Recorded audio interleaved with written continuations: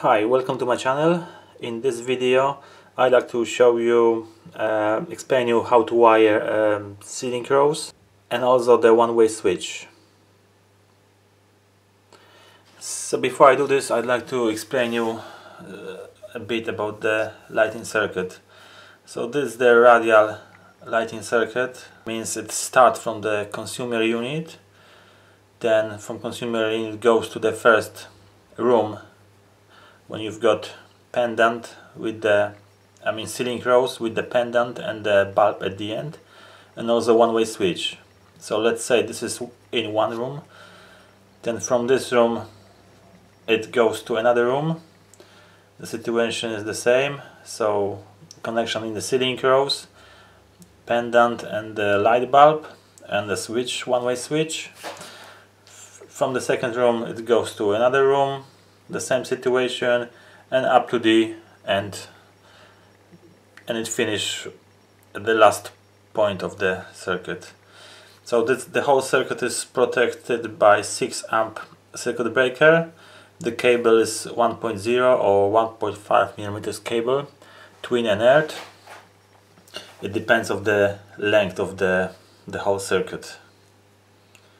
So I'm gonna show you just this situation, just how it's connected in one room. So ceiling crows, pendant with the bulb and one-way switch. So this is the standard lighting fittings in every room.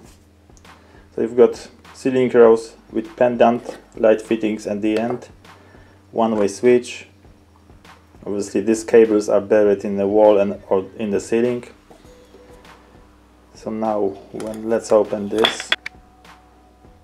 So what we've got here, in the ceiling crows you've got 4 terminals. Earthing terminal, where all the earthing wires should be connected. Then neutral terminal, loop terminal and live terminal. Here are the screws to screw all the wires. So let's see close how the neutral is arranged in these fittings. So this cable is coming from the previous room or fuse box or consumer unit. So neutral is going into the neutral terminal, then here split and goes to another light fittings in another room, and also splits here and fit our light fittings and our bulb. So you've got neutral connected here. Now the line or live conductor. It goes from the previous light into this ceiling crows into the loop. Then in loop it splits and goes to another light fittings in another room, and also splits and goes to the one-way switch and is connected to the COM terminal. You've got only 2 terminals in a one-way switch, COM and L1.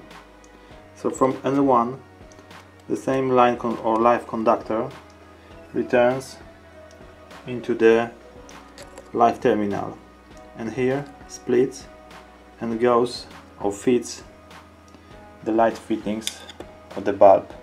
So now you've got a live conductor in this bulb fitting. So that's how it should look. Also the earth wire, you should connect it to the back box. There is an earthing terminal here, so it should be screwed here, and also the green and yellow sleeve should be put on, as well as on this earth wires.